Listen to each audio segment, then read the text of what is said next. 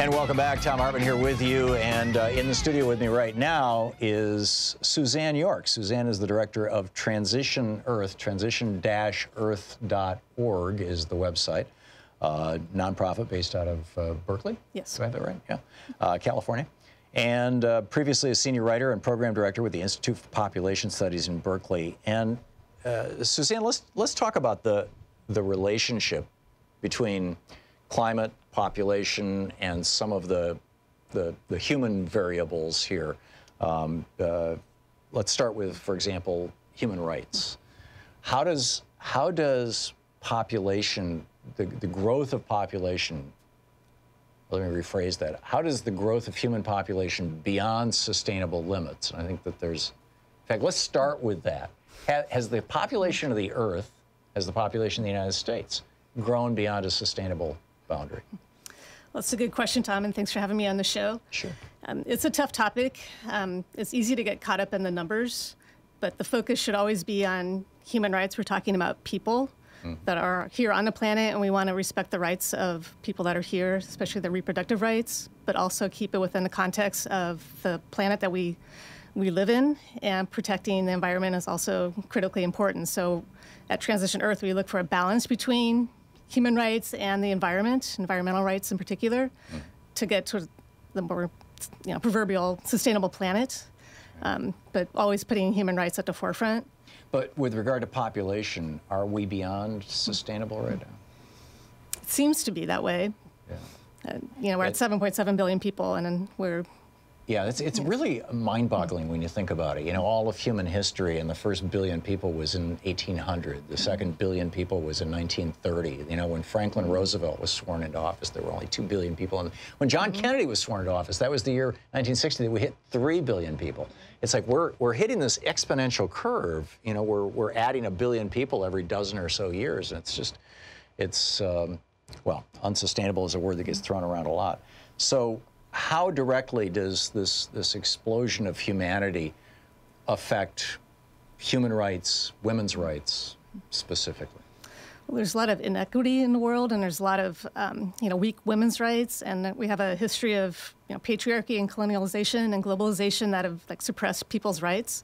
So by focusing more on women's rights and meeting their needs for reproductive health, maternal health, child health, we can better empower communities to meet their needs, and the focus should always be on women and providing education and access to healthcare, making sure they understand it, and also dealing with women that have no say in how they live their lives when they're under the throes of their husband or family or a different patriarchal system. We want to be sure that they understand what options are available to them, what might work for them, and it's always focused on voluntary reproductive health care. Yeah, there's a lot of theories about this, but one of the ones that I find fascinating is that patriarchy really took hold with not the advent of agriculture specifically, as Dan Quinn suggested, but before that with the advent of pastoralism.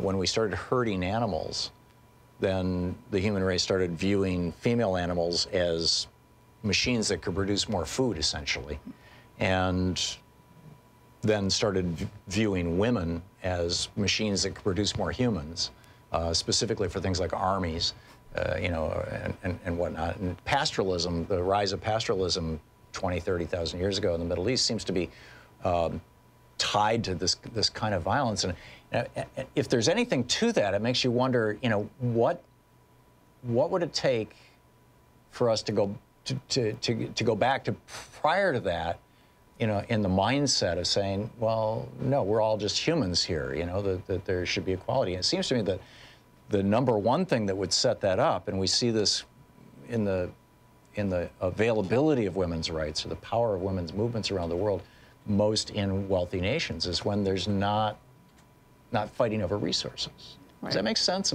Is there anything there? Well, if I'm following you correctly, I mean, there's always this inequitable access to resource around the world, and so that should be one of the prime factors is making sure that there's a level playing field. And women tend to be better managers of things like household goods, or when they have money coming in, they spend it on the family versus men that may spend it on alcohol or other, gambling or other things. So I guess, when you talk about pastoralism, we're just kind of looking at people, as, functions of like, let's just produce more. Right. More so we can, ultimately, so there's more people to buy goods. So right. Well, I'm thinking of, is there a particular mindset that needs to be broken? Absolutely. I'm looking at this whole abortion debate, and yesterday I read Clarence Thomas's concurring opinion, and he went off on this rant about birth control. How birth control was essentially a device of eugenics, and I view this as, what Clarence Thomas is talking about as an attempt to control women. You're spot on. Yeah, it's always been about controlling women, and we see that now, unfortunately, in the U.S., how we're stepping backwards on reproductive rights, and decisions are being made by men, normally older white men, and women don't have any say, and so they're the ones that are being hit the hardest.